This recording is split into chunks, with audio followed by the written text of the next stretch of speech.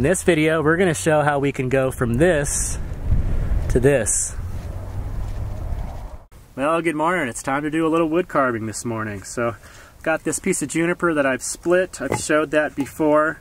I use this to split my logs. This is made by Nomadic. It's I'm pretty sure it's designed to split wood. Although it does kind of look like a draw knife, it's got a double bevel, which is better for splitting. Single bevel is better for the actual draw knife. So you basically take a full log, set it, and then you can use another log to kind of start it, pound it through, and you get a nice, clean, even split. So that's what I use to split the wood. Set that aside. And then to get started, I use a good, sharp, small hatchet. This one here is actually kind of a custom setup. A friend of mine set me up with this. This is an old Kelly flint edge. This is, I believe, right around the 1900s, and it's been put on a new handle. Hand forged, just really holds a good edge. But any small hatchet will do as long as it's really sharp. And I usually just kind of visualize what I'm going for. A lot of times you can take a pen or marker and kind of draw out your shape, but I tend to just kind of do it by feel. So I'm going to get started. The big challenge with this piece of wood is we got a little bit of a knot here. So that'll be the handle edge. This will be the spoon bowl part. And we'll maybe start by trying to get rid of that knot there. This wood still is pretty green, meaning it's still fresh, it's still wet, it hasn't been dried.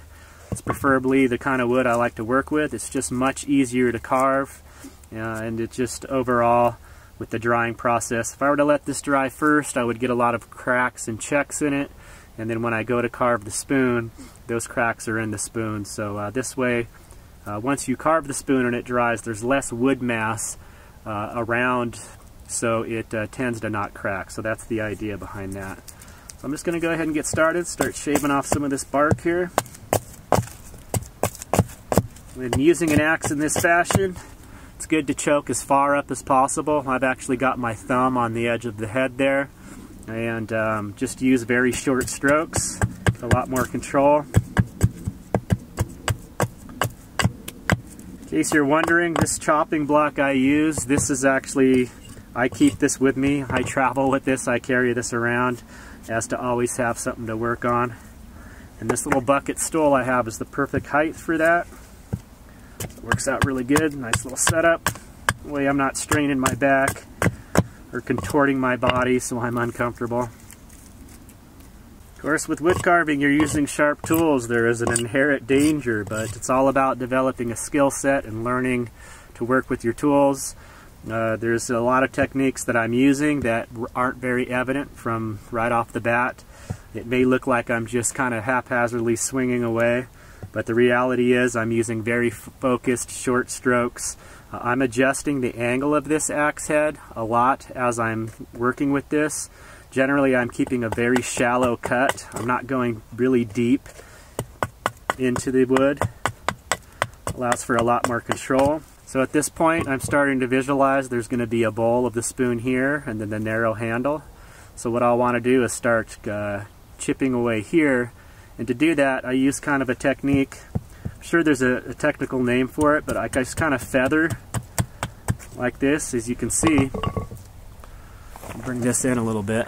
You can see I'm kind of feathering that wood out there, and I do that. Those are almost kind of like relief cuts. And then I can flip the wood over and come in from the other side. And then that way it won't chip away this area that I want to keep. It's one of the things you have to be careful of. One stroke too hard in the wrong direction can remove a bunch of wood that you don't want to remove, and that kind of ruins your piece. So same deal. I'm going to kind of gradually chop up, feather that away like that. That way when I come in from the other side, kind of notches out there. And you can see I'll be flipping it over back and forth quite a bit, and already I'm kind of bringing that in there. So I'm going to continue with that.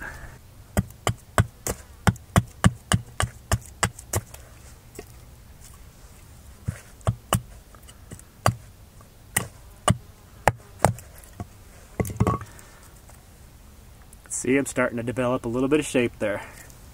Another technique that works really good too As you can see, I'm getting the axe into the wood a little bit and then just pounding through like that. Gives you a little bit more control.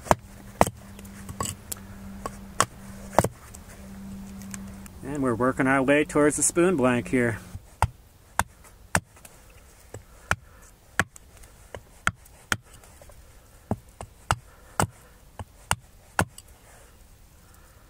At this point you can see I've started to develop a little bit of the shape of the spoon here, but at this point it's time to start thinking about the profile as well. I want to add a little bit of shape to this spoon, meaning the bowl of the spoon I want to kind of curve up a little bit, and then I'd like to have a little bit of curve in the handle as well. So having this thickness here is going to allow me to achieve that curve. I can remove wood from the bottom on this side to bring the curve up from the bowl, and then I'll remove wood from the top side at the end to bring the curve down this way. So we'll be coming up here and then down there. So to do that, I'll just start chipping away behind the bowl.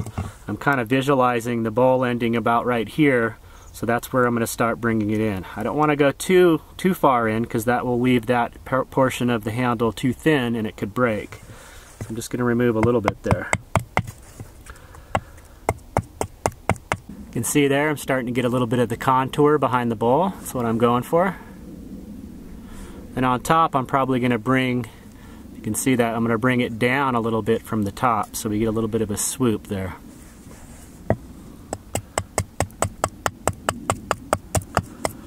Well, there we are, coming along, working on getting that curve like I was talking about there, bringing that bowl end up. The whole idea is just to slowly work your way through the wood. Try to move too fast, and that's where you make your cuts too deep, and then you lose the shape that you're going for. So I'm thinking on this one I want to have a nice wide handle end. Bring it in kind of narrow in the center. Then it'll widen back out at the bowl.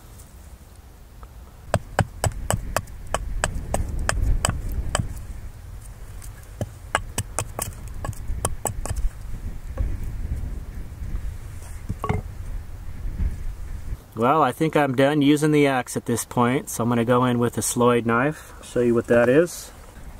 All the tools I'm using except for the axe are on my Amazon store, as well as this leather tool roll. I am trying to do some research on a good small axe that you can find on Amazon. I'm going to order one for myself, as to not recommend something I haven't tried. So this is the BeaverCraft carving knife. This is relatively inexpensive. It's about $17, $18. I think it's a good beginner's knife. They come very sharp and they hold a sharp edge. And my next go-to tool is going to be the Mora knife, hook knife. This is the double-edged hook knife here. This I also have in my Amazon store. This is a great beginner's starter wood carving knife. Of course, beginning a hobby or craft like this, you're working with very, very sharp tools. I will recommend starting out with Kevlar gloves. They make a Kevlar cut glove, and those gloves will protect you from slicing but not the stabbing. So I'll put some of those in my Amazon store as well. There are a lot of different sloyd type knives on the market. Mora knife makes a lot of nice ones too. I typically try to go with one that's no longer than 2.5 inches for the blade. If it's too long, it can get in the way. This is a good size. You can do most of your carving holding just the wooden handle, and then a lot of cuts you'll want to choke up on the blade as well. Use your thumb to brace yourself there. And that way you can get some really precision carving with the rounded tip of the blade there. So if you can see, this is very rough from hacking at it with my axe. So I'm going to start in by just smoothing out all the surfaces and really looking at the shape and contour that I want to have. So one of the most common cuts and most useful cuts that I use is called the push cut. It's when I'm gripping the knife with, I'm left-handed.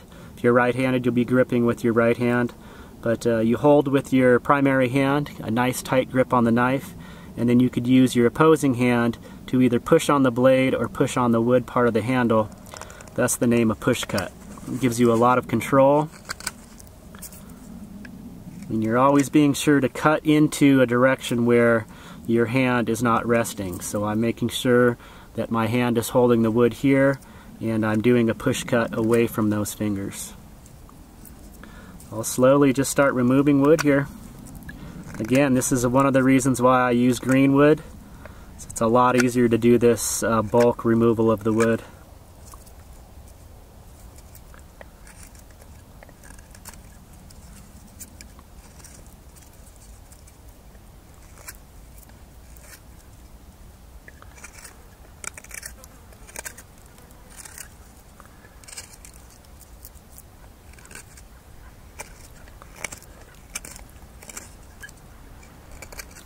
This push cut allows you to do kind of a shaving motion. You can really just work it, get those curls, and then you can come in from the opposite direction to get those curls out of the way. Just kind of keep doing that back and forth. You can use your chopping block or your body to brace the spoon. A lot of times I'll put the spoon into my chest to get some bracing there, but for now I'm going to be using the block. In my chopping block here I've made an indentation which I can use to kind of catch the wood there. Allows me to use a lot more force without the wood slipping.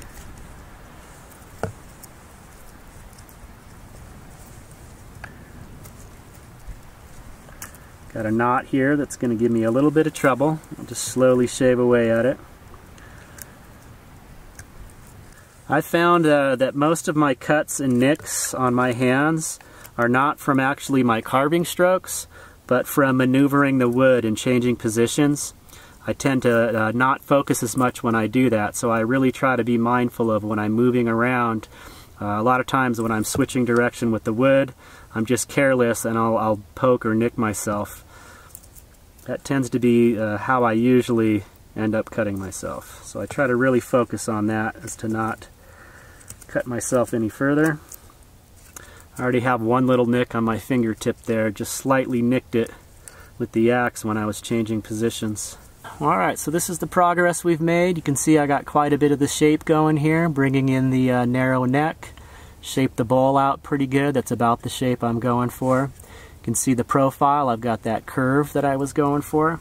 So at this point I think I'm ready to go in with the hook knife. Although I do really like the double-edged Mora knife, you can do a pull and a push cut with having an edge on both sides. But I also use a single edge. This is a left-handed single edge, meaning the cutting edge is just on one side, so it's made for doing pull cuts with the left hand because I'm left-handed. Mora knife does make a single edge as well. I happen to have, this is made by a company, I believe it's Backwoods. These are a little harder to come by. So that's what I'm going to start with. Just going to start removing a little bit of that wood. Now a lot of people say, oh, you never pull the knife towards you. In wood carving, this is an actual technique. It's the pull cut. And this is actually a very safe cut if you do it properly. And the way I'm doing it is I'm holding the wood with my thumb below the edge of the wood. That way when I do the pull, if I were to overshoot, my thumb is below there and it's not going to catch my thumb. And the same deal with having this thumb in here holding the wood. I'm going to make sure that it's out of the way. And you can do a test pull and you can see physically my knife is not able to reach as far as that thumb is. I just don't have the extension. So that right there is a very safe cut as long as you don't move this thumb up. I'm also kind of cutting against the grain at a little bit of a diagonal cut. That way the blade is going away from my thumb there.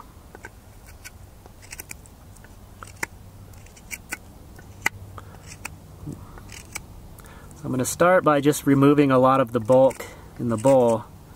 In the center, you can see I just slipped over, but because my thumb is below there, I'm not going to cut myself. Once I get some of the bulk removed in the center of the bowl, I'm going to start going and defining an edge around the rim of the bowl there. And to do that, I'm going to very, very carefully place the knife where I want that edge to be and then make my cuts in. And just go around the whole outside of the bowl like that. I like to define the inside edge first, and then I can come around with my carving knife and bring the outside edge even to that inside edge that I defined. So I'll slowly work away at that.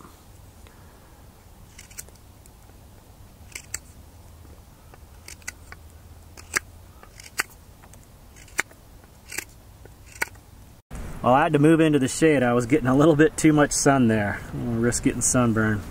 Well, this is where we're at with the spoon. It is coming right along. Developed a nice shape to it.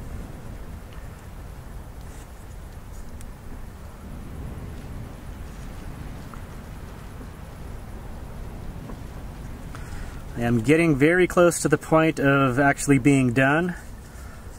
So I'll be using a little bit of sandpaper to smooth out the rough edges. Spent about the first half of the day working on this spoon. So really, realistically, from start to total finish, you know, probably takes me about 4 hours, maybe 5 hours to fully complete. But I've never really timed it completely because I take breaks and I just kind of, you know, average the time. It's really not a big concern to me. I actually really enjoy doing this. And one of the things I like about it the most is I do lose track of time. Like I had to take my lunch break. I had no idea it was already 2 in the afternoon. The only thing that let me know was my stomach started growling. And that's a good indicator that I'm doing something that I really enjoy. When I completely lose track of time and I have trouble breaking away from it. It's hard for me to put the spoon down once I get started. I just kind of want to complete it. And that's something that's, like I said, a good indicator that I found something that I really enjoy doing. So at this point, when it gets down this close, I'm basically just trying to smooth out most of my cut marks so they're not super deep and defined. So to do that, I just kind of do a light shaving with the push cut. Just kind of push back or let the knife go back and forth using a pushing motion. And like I said, I'm just very kind of grazing the surface of the wood. That way it's just hitting the high spots. If I use too much pressure, it's going to want to dig into the low spots as well. And then I have to start all over with evening it out. So at this point, like I said, I'm just very lightly shaving the high spots off. This is actually a very enjoyable part of the process because of course you're using less physical force and you're really starting to see the final product. So it's the reward for me, putting in the efforts. And with this spoon I kind of learned a lot about shaping. Typically I use a very, like on this handle part, I would just have it come straight and flat. And what I tried to experiment with, you might not be able to see it, is actually curving the edges on the top and bottom. So it's thicker in the center and thinner on these edges here. It's little things like that that really give it a personal touch. If you just go straight lines and straight edges everywhere, that's it, you know, that's something that a machine could do. So I find that using the curves and all that gives it it's very evident that it was hand carved, and that's what I'm going for. The wind has really picked up here. Apologize, I'm a little stuffed up. I don't have a real problem with allergies, but when it's windy, especially out in the deserts of Arizona, I tend to get kind of stuffed up easy. Not sick, just kind of an allergy type thing.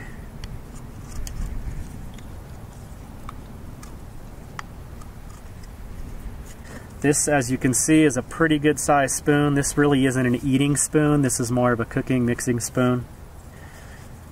Kitchen utensil.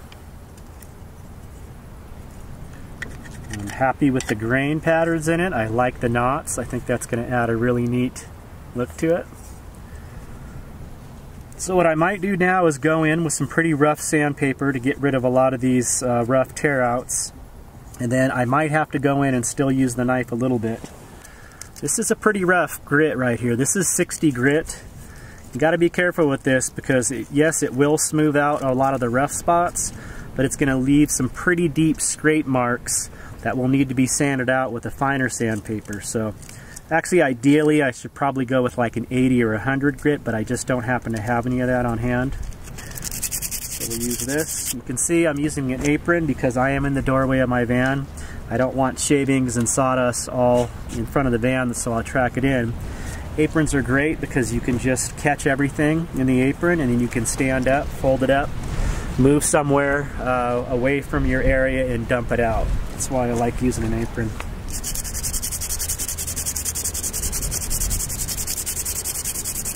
A lot of times you can just use your chest or your body to brace up against.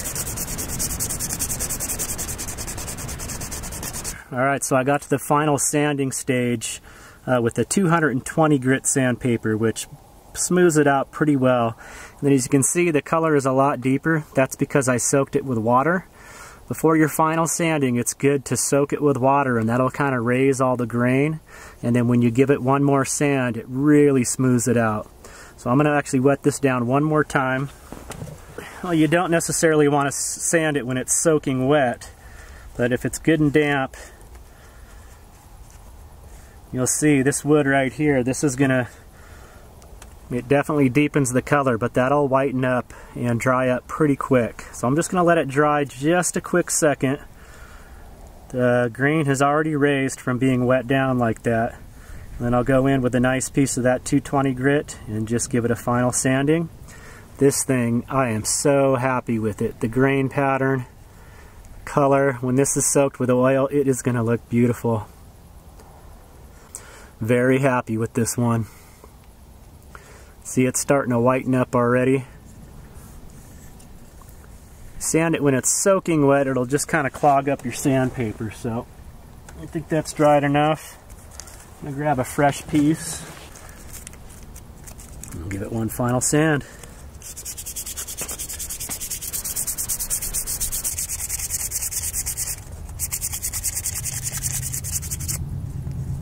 Well, this is our finished product. I am very pleased with this spoon. I think it turned out very well. I really like the shape and design. Nice contours there. Really like how this is shaped here. So this is going to have to dry for a couple weeks, and then we'll give it a walnut oil bath and it'll be ready for use. Thanks for watching, everyone. I hope you enjoyed the video. I did forget to mention one of my favorite books. This is Swedish Carving Techniques. This is a great book. There's a ton of information in this. I left this in my Amazon store as well. Also, there's a really good book called Spoon. I put that in the Amazon store. I downloaded that book in digital format, although there is a paper format available as well. Also, I did not cover sharpening knives, which is very important in this craft. I'm thinking of doing a video on that soon. That's a whole video in itself. Also, there is a ton of information on YouTube already about sharpening knives, so if you're interested, you can check that out. Thanks again for watching, everyone. I hope you found it informational and useful, and we'll see you very soon in the next video. Take care. Peace.